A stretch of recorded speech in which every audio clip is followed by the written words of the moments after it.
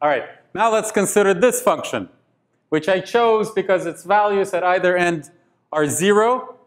And so this function is periodic, is continuous in the periodic continuation sense. So the interesting question is, how quickly will its coefficients decay? So let's find out. So let's agree that the series expansion won't have any signs in it because this function is even. And so we will only have the free term and the cosine terms. So let's start with the free term. A sub 0 equals 1 over 2 pi.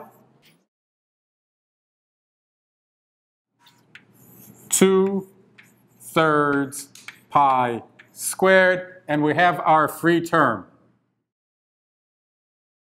And I'm just really looking forward, when we're done, to plugging in 0. And I will get that some multiple of pi squared equals some series. So we'll discover a series for pi squared. So the Basel formula, the famous Basel formula, Euler's first claim to fame, probably when he was 17. I'm not sure how old he was, but that's probably about right. 19? Is waiting for us 5 minutes from now.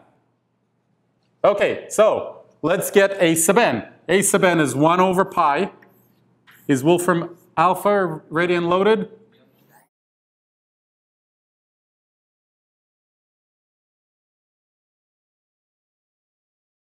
All right, Wolfram alpha has the answer? Okay, but plug in the fact that n is an integer. Over n squared. Okay. And so do you see that coefficients decay as 1 over n squared? Much faster. Still not exponentially, but much faster. So the series is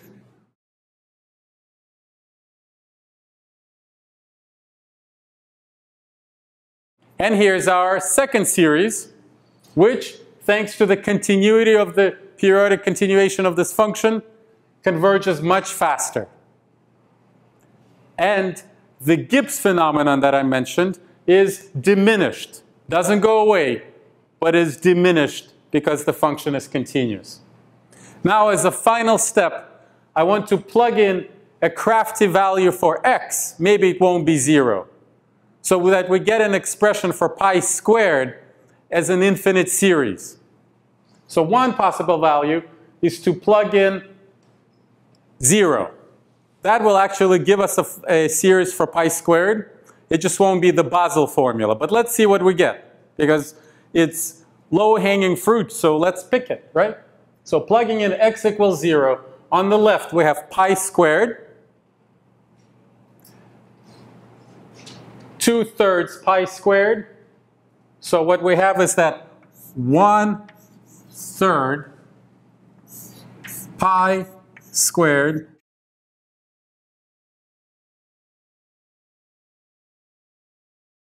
Am I right? Does anybody know this formula? I didn't, but it's quite nice. It's an infinite series for pi squared. That's fantastic. Kind of a freebie that comes out of Fourier series. But that's not what I want.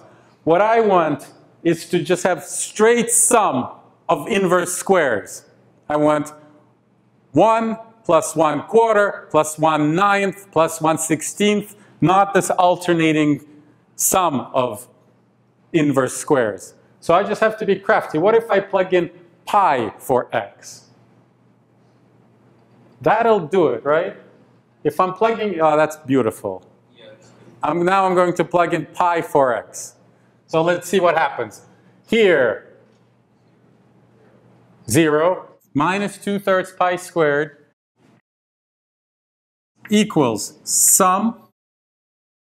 And let's see, we have minus 1 to the n plus 1 times minus 1 to the n. That's minus 1, because it's minus 1 to an odd power. So equals minus 1 times 4 over n squared. And there you go. I'm about to cancel the minus and divide both sides by 4. And here's what I get. The straight sum of inverse squares, the problem that eluded everyone from Newton to Bernoulli, everyone and everybody wanted to know what the answer is. Did not elude Euler. And because Bernoulli and Euler were all from Basel, this is called the Basel problem. And this was, like I said, Euler's first claim to fame. And it really is an amazing formula. Because who would have thought that something so arithmetic would produce pi on the right-hand side?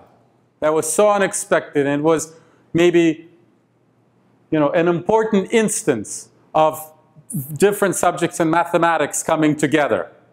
Of course, none of it could compare to Euler's later triumph, which is called Euler's formula, which you studied over the past weekend, which is truly bringing different branches of mathematics together. But this was incredibly unexpected, and it made some waves, deservedly so. All right, that's it.